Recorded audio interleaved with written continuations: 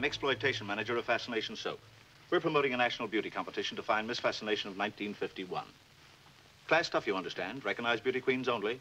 No rubbish. In short, Mrs. Clark, that's why I'm after your daughter. All expenses paid, and if she wins, a check for £1,000, a genuine mink coat, and a 3-month film contract in dominant films. And if that isn't a gift horse, then, lady, I never met the animal. Oh, Marge, did you hear that? In 1946, the British film industry was at or near the peak of its success. Cinema attendances were higher than they'd ever been before, or indeed would ever be again.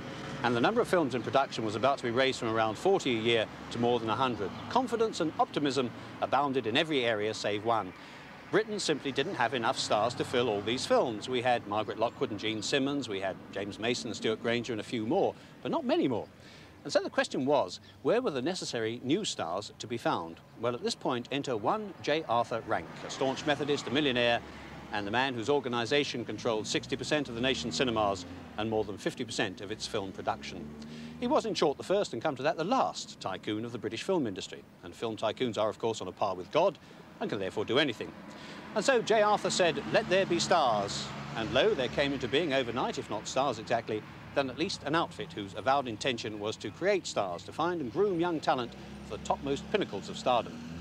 And J. Arthur looked upon his work and found it good and decided to call this outfit the Company of Youth. But the press, gazing thoughtfully and cynically into its collective glass of gin, came up with another and more mocking name for it, the Rank Charm School. Mrs. Clark, there are 3 million girls in this country between the ages of 17 and 23, hurling themselves down the same blind alleys. Dances, speedways, films. Worshipping at the altar of Gene Simmons and Betty Grable. Living by proxy. With what at the end of it? Marriage. To some factory worker or counterhand. Yeah. Eh? 7 years to live and then the kitchen sink.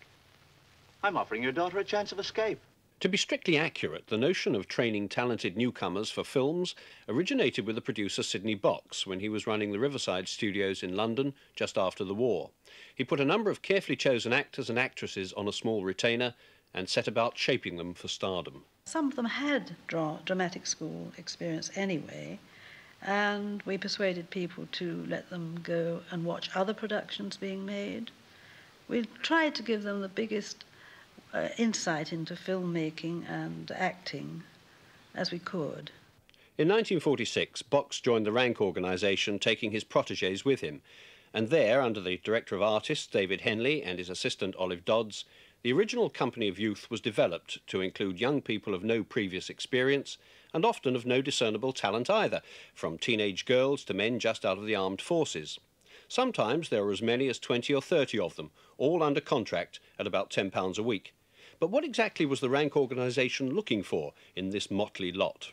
Well, I think they were looking for star quality, really. I mean, their idea was to follow the sort of trend that Hollywood had always set up. I think they wanted to start a school for stars. They were basically looking for the look part of it, a look-alike thing, you know. They were sort of choosing a girl like Constance Smith because she looked just like Hedy Lamarr.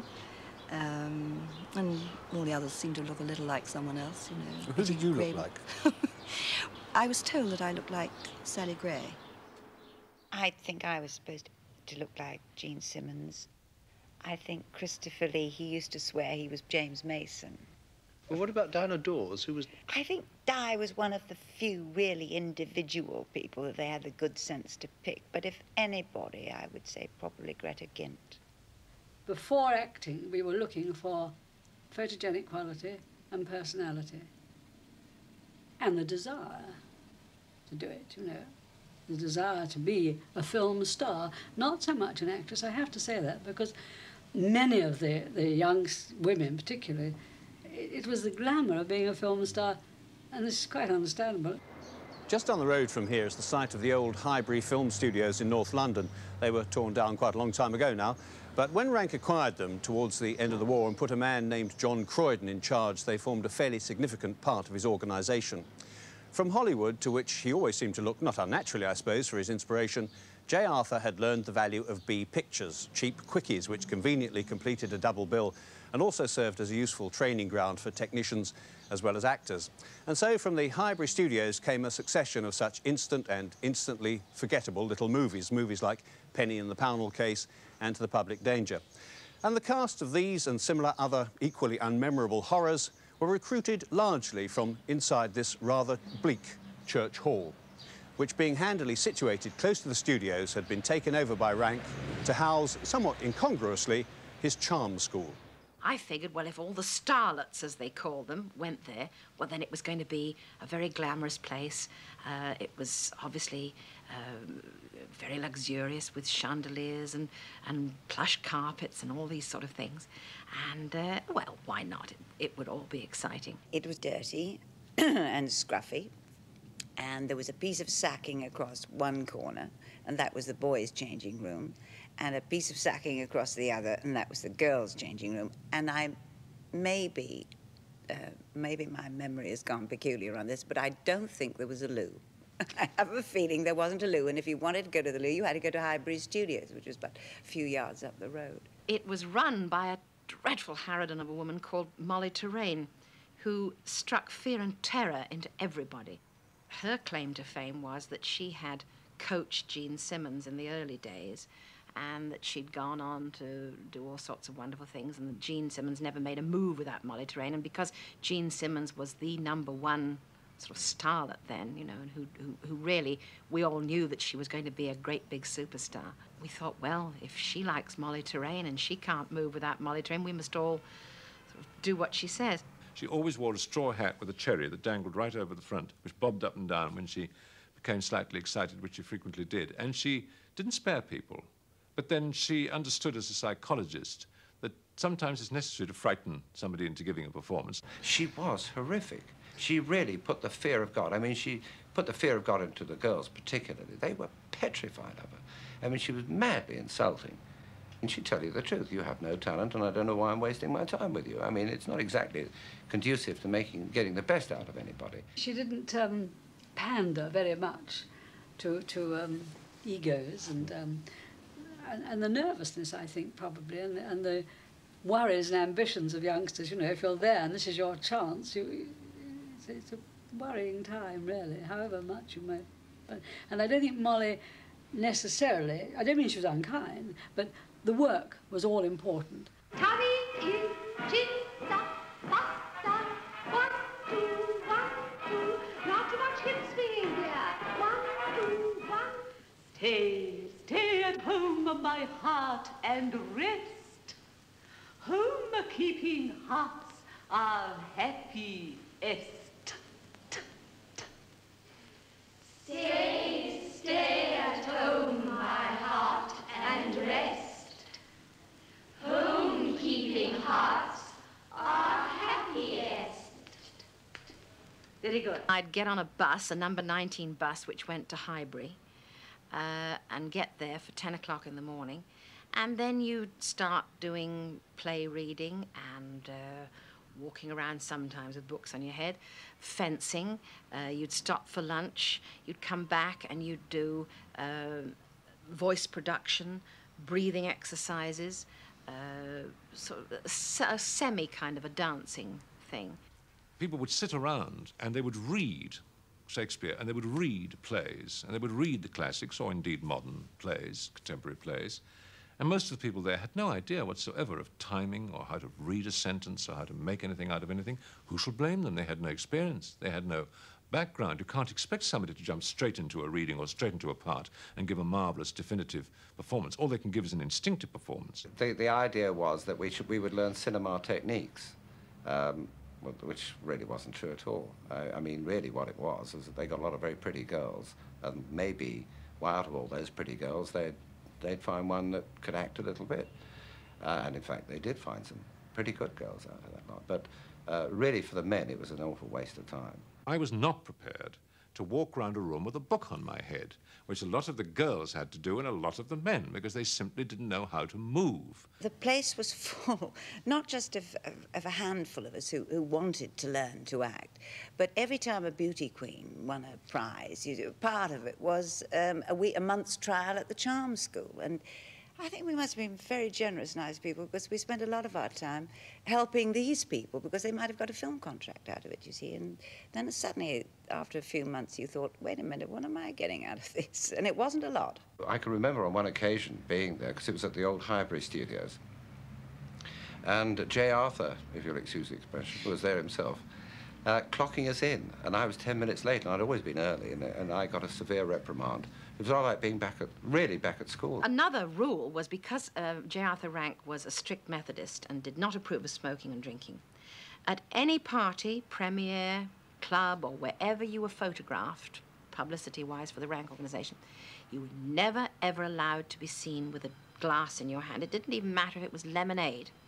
And the head publicist, Theo Cowan, I can remember him on many occasions darting in to a gathering where I was, sort of grabbing glasses from people and putting them out of sight for fear that any star would be thought of as even enjoying a drink, never mind being a drunkard or anything like that. In those days, we were still slightly concerned that people behaved like young ladies and young gentlemen. And I remember on one occasion when I was in Knightsbridge, I was in a taxi, actually, and I saw Diana, who was then about, I suppose, 17. It was a gorgeous day, lovely sunny day, and she had on very short red shorts, white shoes, and a blouse which did nothing to hide her very attractive figure and her swinging hair. And she had a brown paper bag full of cherries which she was eating out of the bag and spitting the stones in the gutter. I thought this was terrible. So I asked her to come and see me. And said, you know, this really wasn't the way a rank starlet should behave. After all, she was beginning to be known, and really couldn't have this on. When I was told this thing about if you don't behave and you don't do as you're told, you'll be put into purdah, it was like being put into solitary confinement, rather, you know, if you were in a prison. Insomuch as I don't think anybody spoke to you and you were looked down on and you weren't allowed to appear in a film, which was part of the idea of the grooming of the charm school, that when you were not doing anything and you were being paid all this money every week, it was rather a way of keeping you out of mischief, I think, which wasn't a bad idea. But if a film company wanted you for a small part in a film, not only was it experience, but it was also gradually progressing as far as becoming a star one day was concerned. But if a film company asked you and you were in purdah, you wouldn't be allowed out. I'd always dreamed all my life of being a film actress, a film star, you know, and to suddenly wind up at this church hall with all this sort of grim reality going, it was nothing to do with glamour and films as far as I was concerned. I couldn't wait to get into that studio and act. Hello, Auntie. Hello, dear. Could you possibly help me out? I haven't got enough money to pay the taxi. I've run clean out. Well, yes, of course. Where's I put my bag? All right, Mum. I'll fix it. Well, come in, ducks. Todd, sir. Let's have your bag. Now, what's going on out here? It's Diana, Joe. She's just arrived. Hello, Uncle. How's yourself? Mostly, thanks. Why, you've got to be a big girl, haven't you? Have I? Enough. Well, bigger than I expected. Well, perhaps you'd like a nice cup of tea after your journey. You're dead right, I would. How's your mother, love? Terrible. Shouldn't be surprised if she pegged out. They did have one idea, which was a very good one, which helped a bit, and that was to send us to the Connaught Theatre in Worthing in Sussex, which was administered by the Rank organisation. So they tried out a lot of their contract players in varying parts, some big, some medium, some small, in terms of getting experience in the theatre.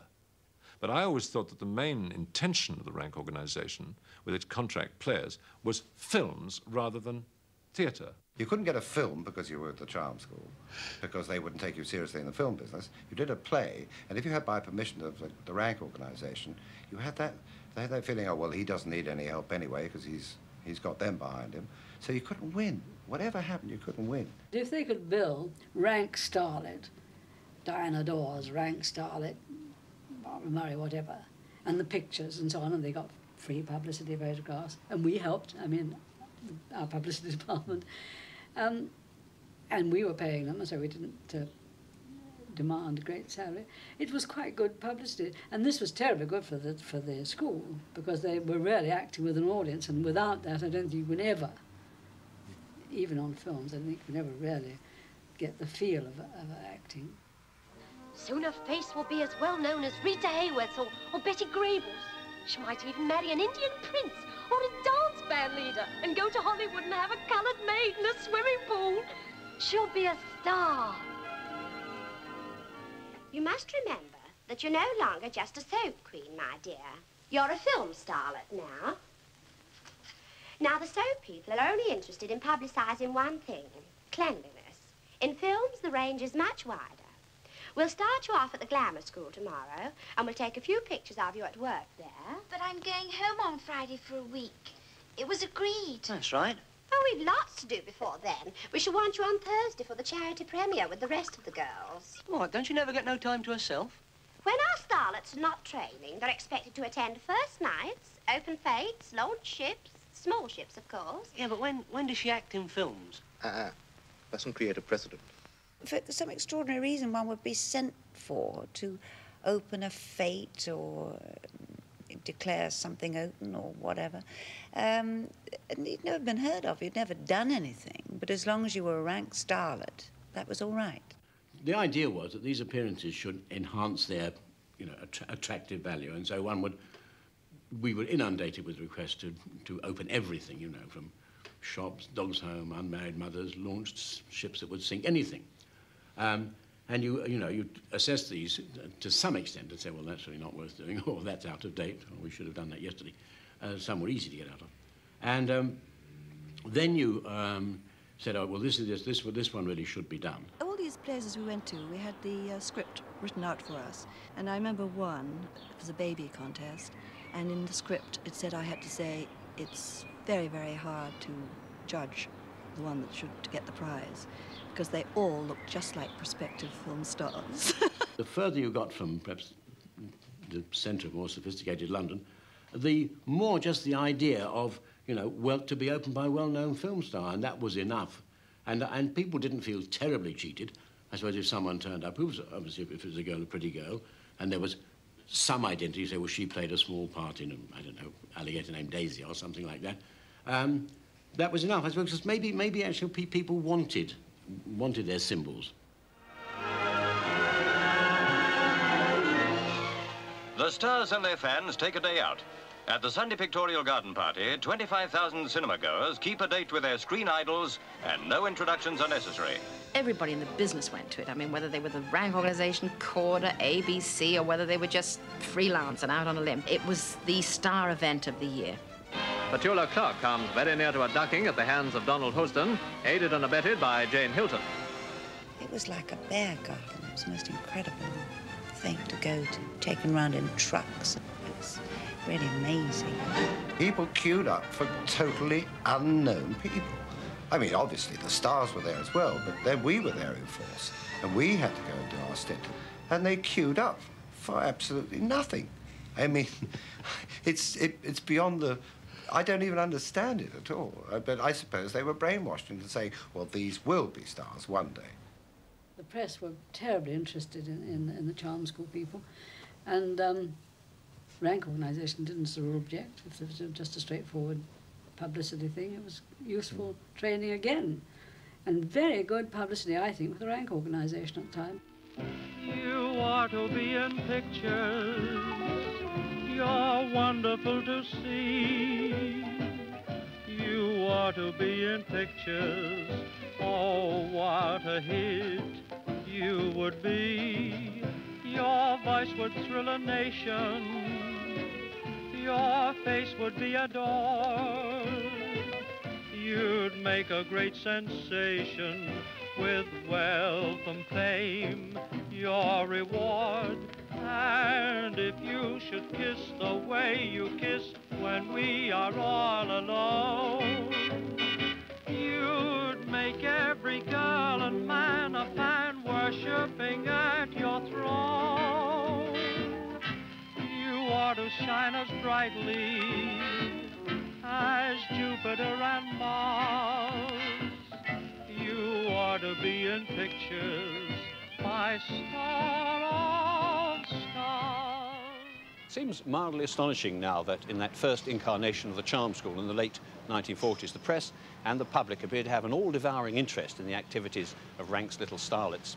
Miles of newsprint were devoted to pictures of them simpering coyly or to detailed descriptions of their not terribly exciting lives.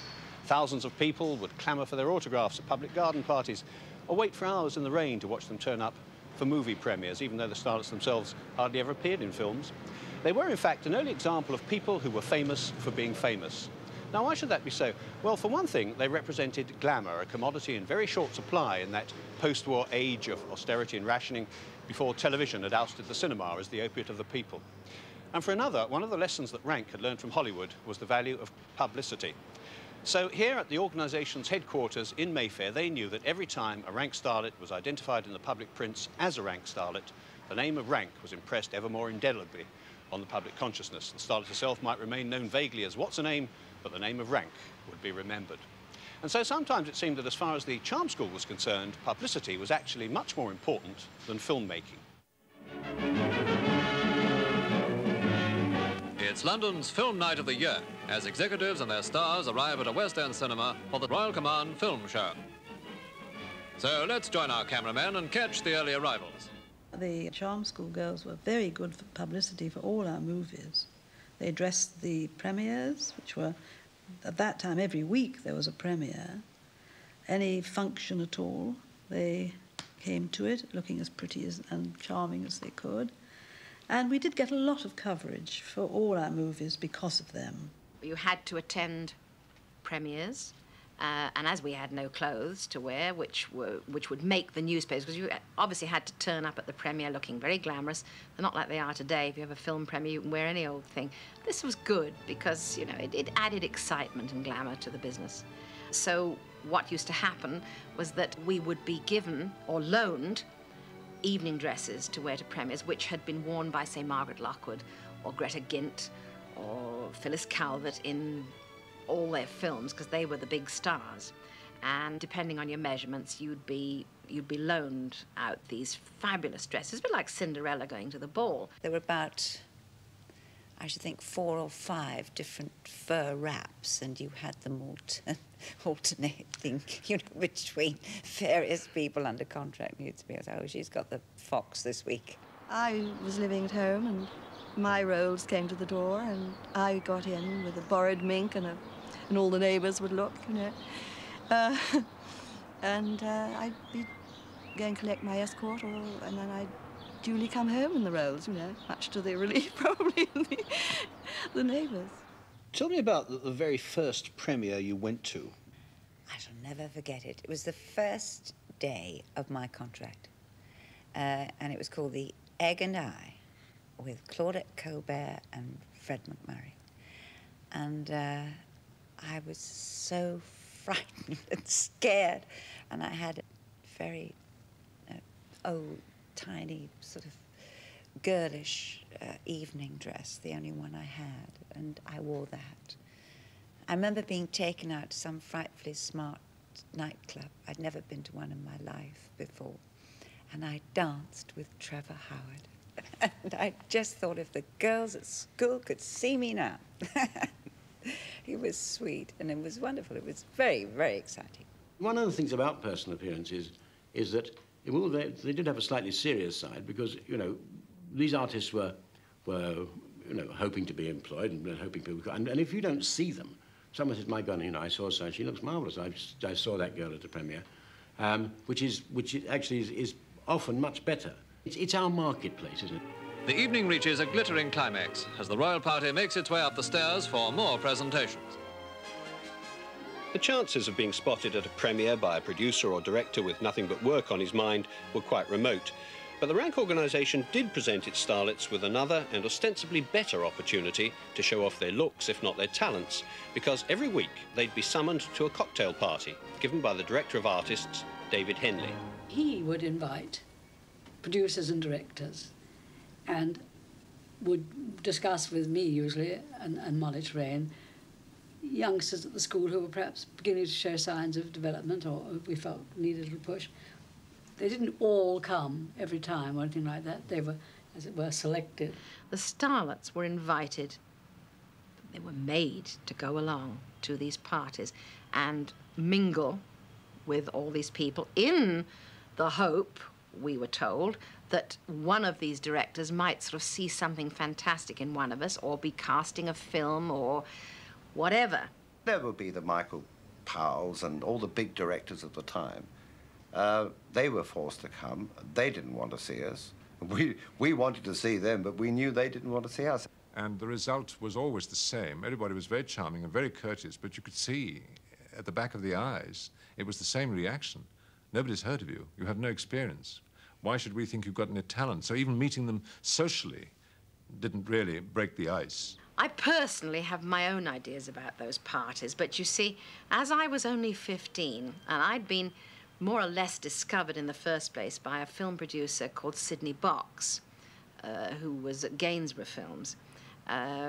He had sent a memo, because I was very advanced for my years, as probably you've seen in various photographs of me. I mean, I looked much older, but I was only 15, and he sent a memo around to everybody in the Rank organisation, which said, keep off underage. So I never went through this awful business of casting couch or men making passes or anything like that because I was under 16 and everyone was terrified. And of course, they all remembered Sidney Box's memo. This concept that producers only got to see you. You know, there were very many more gorgeous girls than I was, and I used to be spotty and gangly in a corner and know that nobody would ever discover me that way. I'd better get out and do it. Well, this, of course, was what they were all trying to do, poor underemployed things. Actually using the charm scholars in films seemed to figure pretty low on Rank's list of priorities. Though a few, Diana Dors, Christopher Lee and Peggy Evans among them, managed to appear in one or two of the B movies made at Highbury Studios. Mostly it was Olive Dodds who promoted the interests of her charges when casting time came around.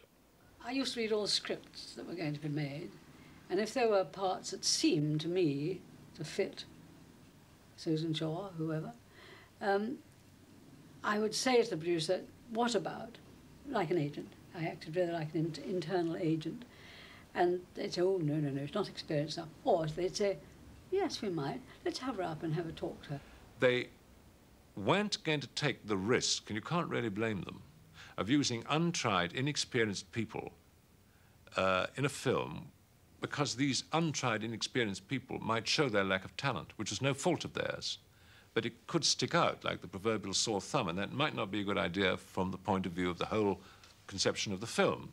So what they, in effect, said to us was, you have no name, you have no experience, you aren't particularly good. We certainly weren't. So we can't use you. I can always remember meeting Peter Ustinov, who was directing a film, and I went in to see him, and he spent the entire interview not asking me about my experience or what I could do, about asking me about what happened at this extraordinary place in Highbury, you see, and which he found extremely amusing. It wasn't of any great consequence whatsoever to us, because, in fact, to say you came from the Rank school, forget the word charm, it was immediately a minus rather than a plus. Father, we've always understood each other pretty well, haven't we? Of course we have. You'll find us rather hard to understand, but I'm going to chuck medicine.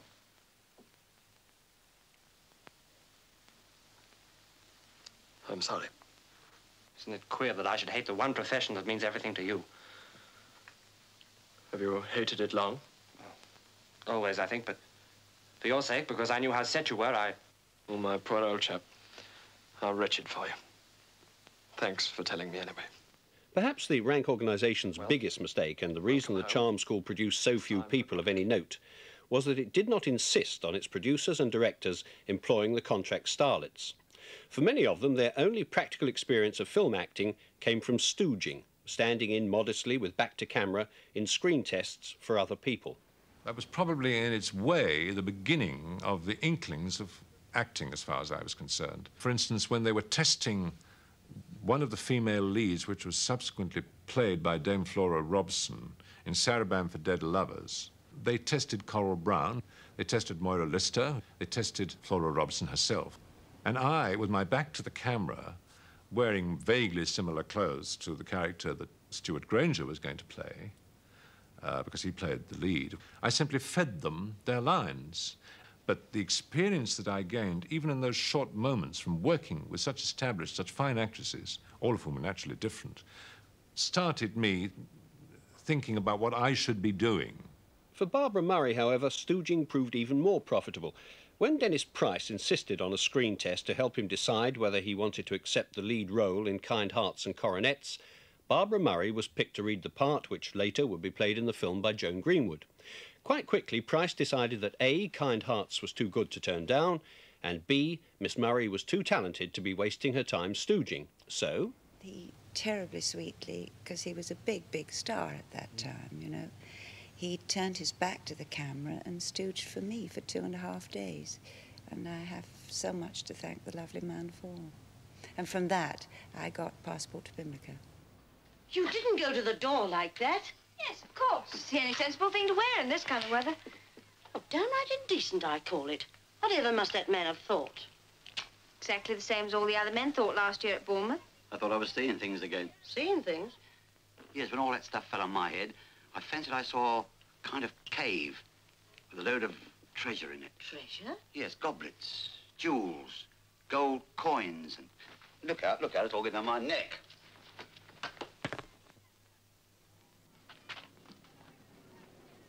Did you say gold coins? generally speaking, it was always luck rather than careful planning that provided a break for any of the charm school starlets. Come on! Take, for example, the case of Peggy Evans. The role of Dirk Bogart's girlfriend in The Blue Lamp was written initially for Diana Dors. It was then decided by the director, Basil Dearden, that he didn't want the girl to look, sound and be like me. Despite the fact her name was Diana, he wanted more of a waif. And so Peggy Evans, who was very slim and had this very thin little face and looked as though she'd been starved all her life, you know, she got the part. And it was really, I think, the only big film role that Peggy ever did. I was tested, the same as all the girls were, the rank organisation, and outside, I presume. And I went down to Ealing Studios and was told I could either do the test with or without a Cockney accent, you know. And I was just about to get married, actually, at the time. And so I did it very quickly and off, and by, well, within 3 weeks, I was told I got the part. Where's the bag gone? I thought you were going to... Come here, Di. Where'd you get that? Bought it. What for? I said, come here, Di. You see? You got one of these in your hands, people listen to you. Don't, Tom. It makes me nervous. That's what I mean. That's what it's for. No, Tom. I don't like it. Tom, please, it might go off. Doesn't make a lot of noise. No, Tom, don't. Tom! Scare easy, don't you? What do you want to frighten me for? So that you'll remember what I'm going to tell you. When we get there, act like you've never seen us before. And afterwards, keep your mouth shut, see? You don't know nothing. You understand? Yes. By October 1948, the rank organisation's overdraft had risen to £13.5 million. Not much more than the budget for a medium-sized movie these days, but a vast fortune then.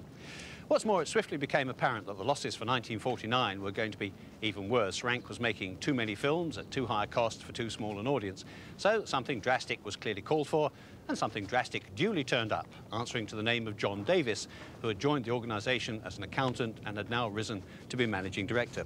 Well, applying the accountant's basic principle that a penny saved is a penny earned, Davis began to cut back sharply on everything. The studios at Shepherd's Bush, Highbury and Islington were sold. Denham was part leased to 20th Century Fox. Production plans were abandoned, and when option time came round, the contracts of the stars and the starlets were dropped. So by the time Davis sat back to mop his brow and stop wielding his axe and catch his breath, a newer, leaner Rank organisation had come into being, and the first and most notable period of the Rank Charm School had come to an end. There was a good deal of fairly fierce decision-making. We can't wait. We can't wait for this or that one to develop, even if they're beginning to show signs, because we must cut down. It came to a point where economies had to be brought about, and the first cuts were people like myself. I must be honest with you, I breathed a huge sigh of relief, because I really didn't think I was going to get anywhere. And that's not meant to sound unkind, because as I've explained earlier, the idea was a wonderful one. But it wasn't put to practical use, because they didn't insist that we were given jobs. I remember I was 18 years old, and I was once again called to Olive Dodds' office. Once again, I thought, the moment has come, it's all going to be wonderful. And I walked in, and she told me very gently that they were dropping my contract, and it wasn't just me, you know. And I remember walking down Regent Street and thinking, what's going to happen to me now? Because since I was 15, I'd had this weekly paycheck coming in, and suddenly, for the first time in my young life, I realized that money was really very important. It wasn't just going to the studios and playing Let's Pretend. I think it's fair to say that with his ruthless cost-cutting, Davis made very few friends, except perhaps among the organisation's bankers. Rank Films became more modest in every possible way, but at least by 1951, Davis was able to announce that the company was once again in the black. Mind you, the fact that over the next few years, the production of an annual Norman Wisdom comedy represented just about the height of the Rank organisation's ambition might give you some idea of how much the Colossus had shrunk. Still, Rank did survive, and by the mid-1950s, confidence had returned to such an extent that the idea of the Charm School could be mooted once again, albeit in a rather modified form. In its second incarnation, the Charm School was never so strict or so formal as it had been before, though the basic notion remained the same: to groom young talent and to milk it for all the publicity it was worth. One felt slightly, as a sort of very ambitious young actress, that you wanted to play, sort of, say, Juliet in Romeo and Juliet, and sort of really get on the boards, and that sort of, all the sort of thing, you sort of became claustrophobic in the luxury of being a Rank person, and the fuss they made of you, and you know, it was very spoiling, and they sort of tended to put you on show and photograph you all the time without actually sort of giving you a meaty role to get into. Everything was laid on. You know, your transport was laid on, your hairdresser was laid on, your makeup, your clothes, lovely food. You know, you'd go to the best hotels and be put up at the best hotels, you know, escorted everywhere. You know, people would turn out to see you. This always surprised me, because even though, you know, I felt I hadn't done very much in the way of films, it always surprised me that the public would turn out to see you. A bit like being a very small member of the royal family. In the second coming of the Charm School, the starlets no longer had to attend an actual school, though individual tuition was available to them. Nor at premieres were they now obliged to wear Margaret Lockwood's hand-me-downs. Instead, expensive dresses were specially designed for them. But one thing certainly hadn't changed. The young contract artists were still used primarily for publicity purposes and hardly at all for filmmaking. On the other hand, personal appearances had become rather more glamorous affairs, not so much a case of judging baby shows in Rotherham, but more a matter of helping to sell Rank and its products in Europe. And it was at that time that John Davis decided he was going to try and spread the Rank organisation and its artists and make them more internationally known. So he decided that he was going to insist that we all attend. We didn't insist, it wasn't the same then as it had been back in the 40s, but you were asked if you would attend these film festivals, and it was great. I mean, there was no problem about not going. I mean, because it was a marvelous experience, all expenses paid for, and that's where, of course, I did my famous mink bikini trip in Venice, you know, on the gondola with Theo Cowan. And we did it quite early in the morning, and we had one gondola with a photographer and one gondola with Dors, and I was in the Dors gondola because we were trying to set the picture up, and the photographer said, the light's just perfect, you know. Let's do it now. Well, there was no way I could get out of the gondola. And so the only thing I could do was lie along the bottom of the thing so that none of me showed. And she had one leg on the back of my neck. And the pictures which you see of her on the lagoon are actually, you know, really by my kind permission of me trying to survive in the bowels of the canoe, the gondola, rather. By the mid-1950s, festivals had become an important marketplace for the film industry, and Rank would round up its starlets and herd them in droves to places like Venice and Cannes, not of course to promote the starlets, but to promote itself. By and large, Rank's films were far less memorable than the publicity, which, thanks to the indefatigable efforts of its young actresses, verged on overkill.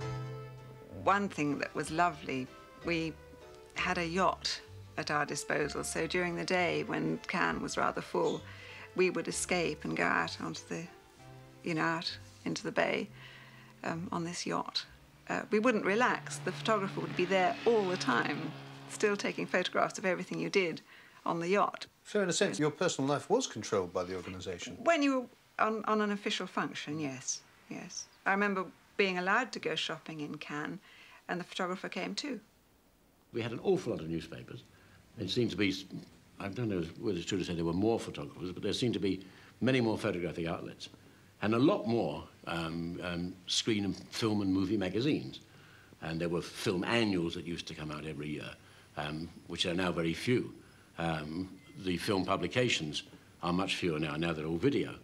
And so I suppose the press's need for that kind of film was greater, and so they would, yes, they would turn out for almost anything and use a hell of a lot more pictures than they do now. So, for the second generation of charm school starlets, as for the first, too much time was devoted to publicity, too little to learning their craft. For Susan Beaumont, indeed, it could almost be said that the biggest film she starred in was that of her own wedding. This essentially private event was recorded by the Rank cameras and shown on newsreels in the cinemas to audiences that would have been hard put to it to name any other picture in which she'd appeared. I just think there should have been more liaison between the two departments, the filming department and the publicity department. You know, you shouldn't have too much publicity before you've had a chance to do any work, any acting to prove yourself.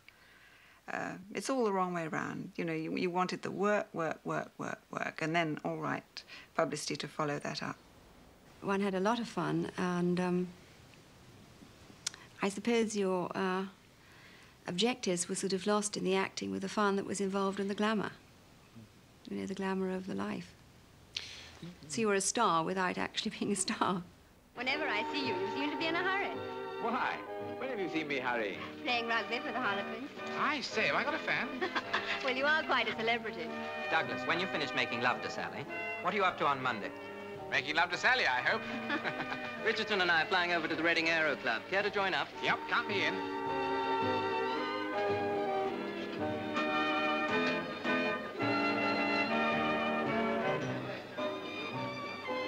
Where do you live, Sally? Oh, about 40 miles away. Fine, I'll run you home. Let's go now. Don't be silly. What about Johnny? Besides, there's Hilda. They're all right, look. I'll get my coat. Come on, let's go. At the end of the 1950s, the Rank Charm School finally faded into oblivion, never to be resurrected again. Film studios could no longer afford to have anyone under contract. It had become far more economical to hire freelance performers as and when they were needed. So the charm school passed, more or less unmourned. For most of the girls, it had served mainly as a kind of finishing school, and for some, including Beverly Brooks, it had provided an opportunity to marry into the peerage. But apart from that, what exactly had it achieved? I think that it really did good to practically everybody. Virtually everybody went there. They came away with something. The organisation, not as much as they'd hoped, I think. Not really as much as they'd hoped. The beginning one felt that somehow you'd produce terrific stars almost straight away, instant stars. It doesn't really work. It only works if a director and producer are determined, as they will with a child can't act, and they will make it appear to act. But it's very different if you ask them to make an 18-year-old girl look as though she's a fine actress. It really isn't possible. A child can take that sort of direction, but the 18 years is already producing their own personality. So I think that from that point of view, it didn't do as much for the organisation as we would have liked, but I think the publicity could not have been bought. In all fairness to them, they wanted to project an air of seriousness amongst their young contract players. And by calling it the Company of Youth and starting it off as they did, that was fine. But because the press had dubbed it the Charm School and everything about it was just ridiculed. And of course, once you're held up to ridicule, it's very difficult to get out of that bag. I think it was probably a good idea at the time. I think that they would, as I say, I'm sure they were more interested in finding pretty girls than they were in finding actors. And I suppose, I mean, if you look at the track record, I mean, if you, out of 25 girls, you find 4 as successful, and they did, then that they didn't entirely waste their time. And Diana Dors was a success in the word go. Well, I think it's a fallacy to say that you can build stars. I think that that it's individuality, not conformity, that is screen or stage or television magic. It's somebody who's different, and that you can't teach it or breed it. You can encourage it, but I think, quite honestly, this is where Corder scored against the Rank organisation. He believed in talent, and he would give talent a long, long rope. Well, what did the Rank organisation believe in then? Getting you cheap and training you up, I think. And it's not a policy that really breeds big stars. It doesn't. Once, when discussing his involvement with the film industry, J. Arthur Rank said, "I do this work for God and my country." Well, no doubt both God and the country were duly grateful, though it's difficult to see quite what benefit either of them derived from the Rank Charm School. True, it did encourage a few stars, notably Diana Dors, Christopher Lee, and briefly Anthony Steele. But basically, what it turned out was a bunch of poised and well-groomed young women, some of whom made acceptable brides for the aristocracy. Nevertheless, it was a bold and even unique experiment. Foolhardy, perhaps, but a splendid triumph of optimism over experience. You see, it never really had a great chance of success because you simply cannot make a star. Performers have either got what it takes or they haven't, and there's an end of it. So though the Rank Charm School did encourage a few people who eventually became stars, it never created any stars of its own. On the other hand, it did provide quite a lot of harmless fun and amusement for a nation which, the first time round anyway, had nothing more hilarious to look forward to than Stafford Cripps and his austerity budgets. Of course, it was Sidney Box who first came up with the idea of the Company of Youth, but it was J. Arthur Rank who enabled the whole thing to develop from there. And it was strange, really, that essentially so stern a man should have had anything to do with something ultimately so frivolous. At this stage, I suppose it's difficult to say quite what praise or blame posterity will heap upon J. Arthur Rank's shoulders for the ultimate state and fate of the British film industry. But whatever it decides, I like to think that he'll be remembered for at least 2 things: the immortal, if somewhat indelicate, contribution his name has made to rhyming slang, and for the setting up of something which, in the end, and despite the unexpected benefit of publicity which accrued from it, was so gloriously and so quixotically daft as the Rank Charm School.